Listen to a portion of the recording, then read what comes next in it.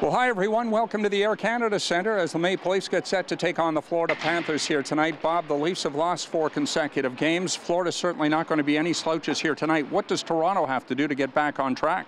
Well, I just think they got to have, come together and play the way Mike Babcock envisions his club doing.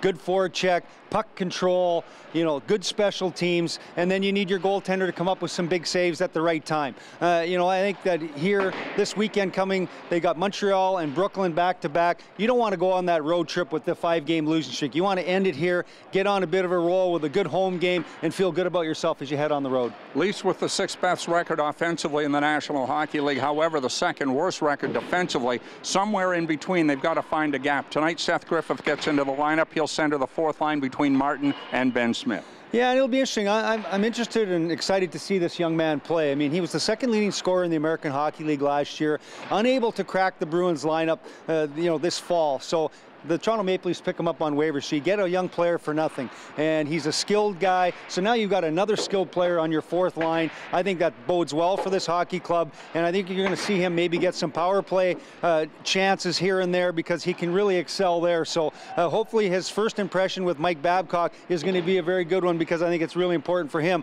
if he wants to continue to stay in the lineup. Starting goaltenders for the respective clubs here tonight: Freddie Anderson for the Toronto Maple Leafs, and the veteran as well, and Roberto Luongo. He'll counter for the Florida Panthers. Historically against Toronto, he's been very good, 20-8 with a .926 save percentage. The Leafs might have something to say about that here tonight. Game time on TSN 4, 7:30. Our coverage on Leafs TV will begin with our Molson Canadian Leaf Nation pregame show up at Gate 5. That's set to commence at 7. Bob and I will see you then.